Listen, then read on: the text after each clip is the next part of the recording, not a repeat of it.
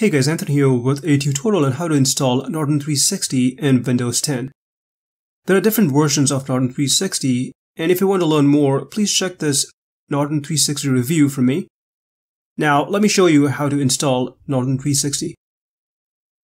I purchased my Norton 360 online, so I got an email message with the download link and the product key.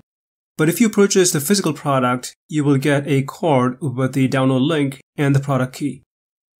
If this is the first time you're using Norton 360, it's best to create an online account to better manage your subscription. So let me go back to my email message. I'll click the download link, and it'll redirect me to the Norton LifeLock page.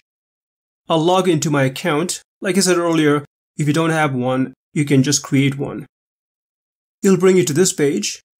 Click on this option to enter your product key, and in this box, enter your product key and click this orange button. In this next section, you need to provide authorization for automatic annual renewal.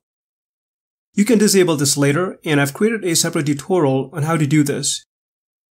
So you'll need to enter your credit card information here, then scroll down, agree to the terms of sale, and click the Start Subscription button. Next, you'll see these two options.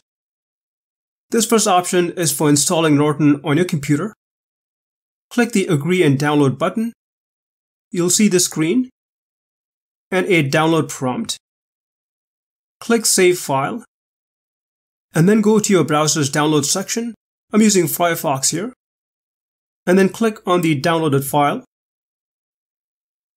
It begins the downloading process and then begins the installation process.